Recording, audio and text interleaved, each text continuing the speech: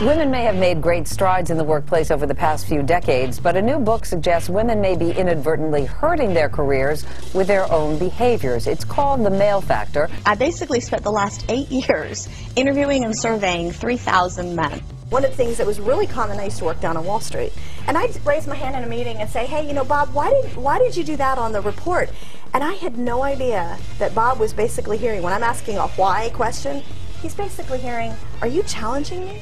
In some ways, there is an internal male culture that is every bit as real as if you were walking into a foreign country. Our brains, even our brains as women and as men, were designed to be really good at different things. And so you realize if you want to be effective, you have to understand what is in their mind.